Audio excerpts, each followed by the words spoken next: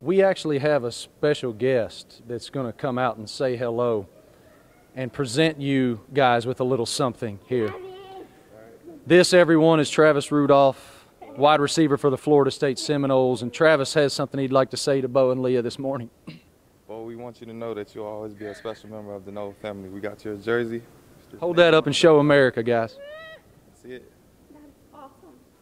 We also got you guys some tickets for the game. Oh, Here you go. thank you so much. This is yours, Bo. Oh, look, it has your name on it. Travis, I know it's been a whirlwind week for you, and I know you're a quiet guy. How would you describe the response to something that you did not do for all this? You just saw a young man sitting alone. What's this been like for you? I mean, it's honestly an overwhelming experience, you know. Just going through this whole atmosphere with this is just overwhelming, man. I mean, words can't really explain. What was it that led you to sit down with Bo? I mean, I saw him by himself, and when I asked him, can I sit down and eat with him, he just welcomed me to him. He was like, sure, why not? And he opened up with a conversation with me. College athletes, pro athletes, athletes of acclaim have a platform and an opportunity to make change and make an example.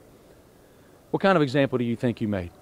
I just made an example of everybody's the same, you know, and everybody is great, regardless of the fact of what they're going through. Everybody's great. It's an amazing example.